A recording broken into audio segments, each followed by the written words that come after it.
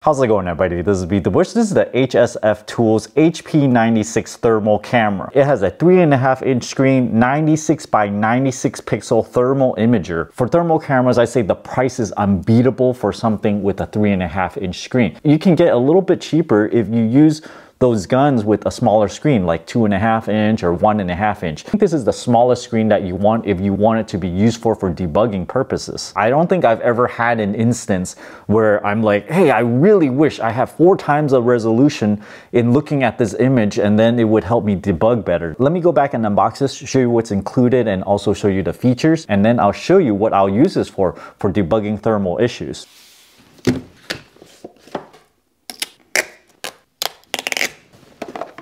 Thank you card, a calibration certificate, user manual, and the device itself has a little buckle here.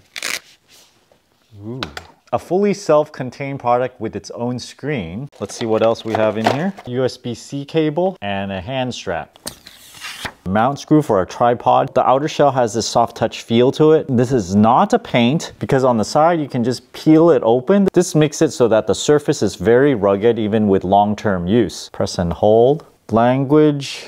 First off, I like how there is a handle for your thumb so you can hold on to it and point at things. This is a thermal camera, a regular camera, and also a flashlight on the left. Notice the cameras are recessed a little bit in case you set it down. It won't immediately scratch anything up. So when you open this up, the inner side is softer than the outer shell. So I would actually put the camera in this way, but I actually really wish there is some cover to cover over this and also over the screen. There is a 1/4-inch mounting hole for tripods, so I can screw this mounting plate on there. The device just have 2 buttons on the top, a power button and a picture taking or video taking button. Just press and hold this to turn it on. It boots up. There are a bunch of controls on the left and right side. There are saved images on this picture looking button here, and I took some pictures and videos already. We can actually go in here and play it. It records audio, but it does not have a speaker to play the audio. There's this gear sign for changing settings, temperature measurement settings, temperature range. You can set it to a lower range or a higher range all the way up to 662 Fahrenheit. Alarm settings, which will give you an alarm if it goes above a certain temperature. On the right side, we can turn on the sender marker, the hot marker, and the cold marker. So this is the hot one. We can turn that one off. The cold one, turn it off. The center one, turn that off. So we can pick which one we want to see. Sometimes it gets in the way, so maybe you only want to see the cold, like in this instance right here. I'm interested in what's right underneath the door, and we're seeing 60 degrees Fahrenheit. But I kind of want to see what the temperature is surrounding it. So I'm going to do the center as well. The center is 64, so we can see the cold is, you know, like about 5 degrees colder than the surrounding. The second icon is how you want to view the thermal image. Just push that. I don't actually like the very first setting here because it's kind of fuzzy and it actually does not blend together the visual data with the thermal data. The thermal data is only 96 by 96, so it's kind of fuzzy. I can move it around. There's a scooter right here, and because it's about the same temperature, we can't really see it. But when I go and turn on the blending of the visual data, we can see the outline of the scooter now. So I like this mode a lot better. And then there are other modes that you can use as well, such as just the center has the blended mode where the outside is just real visual mode. The next one is more of a blend where you have 25% thermal data, 50% thermal data, 75% thermal data, and then when you finally go to this is 100% thermal data. There's yet another mode which is just visual data here. By default, I would use this one. Then there is different coloring mode of the thermal data. If we click this icon, we can do black and white, with white being the coldest and black being the hottest. And then we have the opposite of that, or we can do what we've been using, which is kind of like an iron look. Cold is blue, red is hot, but when it's really, really hot, it turns white. And then we have yet a different color scheme, yet another color scheme here. This really highlights the cold down there. Whichever color scheme that you prefer, there's several of them. There is a temperature setting. So if I want more of the blue to show up, I can slide this range to make that happen. But we can just go back to the default by pressing this one up here.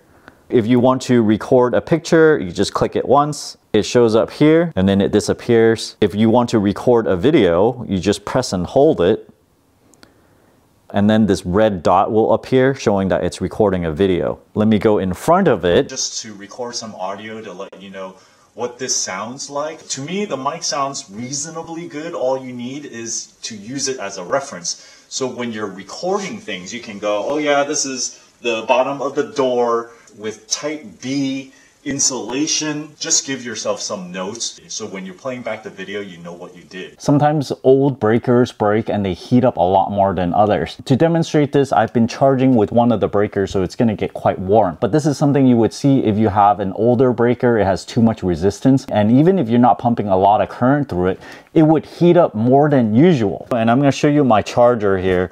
The center is 86 degrees Fahrenheit. On top is quite warm, 106. And there's even a hot spot right in there, 116 degrees. And then we can check out the breakers here. Look at that. And we see a hot spot of 95 degrees, which is within range. We can also check out the cable, which is 105. It's warm to the touch, but not hot. This is very useful for checking anything out that's electronic. Usually, if it overheats, there's something wrong with it. If it's over like 130 degrees, it probably is broken, whether it being on a PCB or if it's a circuit breaker. When it gets that hot, you probably should take a closer look. You can also drag from the top and you'll see some extra information. The date and time, turn on the flashlight, and also change to night or day mode. When you go to one of the menus, the backgrounds are all white. This will hold 30,000 pictures or 20 hours of video. Now the videos are only 640 by 480, so it's not a very big video, so that's why I can hold so much with only